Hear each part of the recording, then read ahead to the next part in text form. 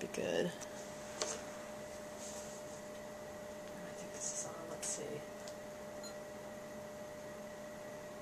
Okay. All right. I'm Margaret Frondorf, Director of SAIS Alumni Relations, and I'm here with Gail Garfield-Schwartz, class of '56, Bologna. And welcome, Gail. I feel like I'm on a interview show here. It's great to be here. It really is. Good, and I'm happy travels down here. It was fine. Good. So I guess what I just want to go. I'm going to ask you a series of questions, and some about looking back, and some forward, and for us to have a conversation for 25 minutes or so.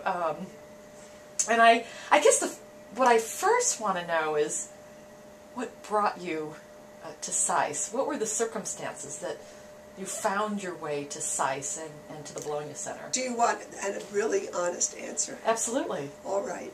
I had spent my junior year in college in Geneva, and I had taken a trip throughout Italy for 6 weeks and fallen in love with Italy and Italians. And then I had spent the summer in Italy and fallen in love with one particular Italian.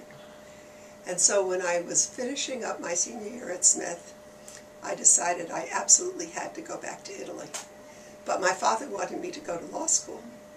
So I had to figure out a way to escape law school and get back to Italy. So I went to my advisor, and I was a political science major, and I told him this problem. And he said, I have just the thing for you. This is a brand new program opening up in Italy. And you fill out the application and I'll write you a very good letter of recommendation. And that's how that happened. Excellent. Excellent. You now, couldn't have been happier. You can expurgate that if you want to, but that's the honest truth. So then in Bologna, yes, some of your first experiences arriving there and starting school.